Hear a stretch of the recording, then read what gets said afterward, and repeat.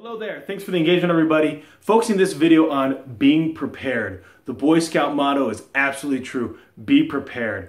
Before you go in for a meeting, you want to have set the stage and shoot them an email, send them a letter, call them up, let them know where they're at, and say, this is how the meeting's gonna go.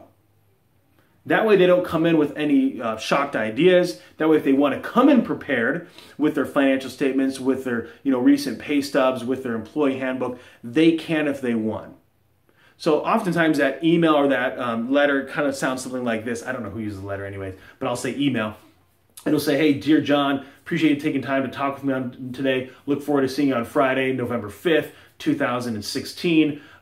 If you can, bring the following ready to our conversation, or at least know it.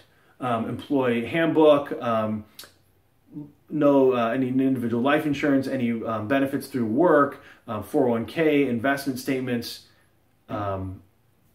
etc. If you feel comfortable, you can share that information with me. If you don't feel comfortable in the conversation, you can just keep that on your person. Look forward to meeting with you. Now it sets the stage so they know exactly what's to come. I'd rather them email me back saying, you know what, this sounds like a little more serious of a conversation. I'm not ready to have it. Fine. Hey, I'll reach out to you in 6 months or in a year, and maybe there's a better opportunity for us to have a conversation. The other thing that I think that people are missing out on is the Google search or the LinkedIn connection.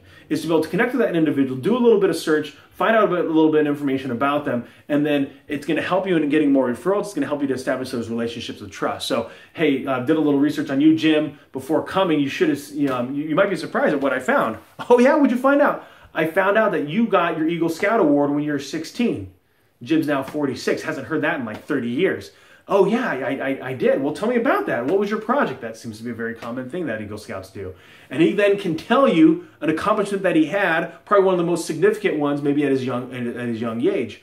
And you found that because it was listed on LinkedIn, and you took some time, maybe 3 to 5 minutes to do a little bit of research. And then the next thing to be able to focus in on is that you have the right people.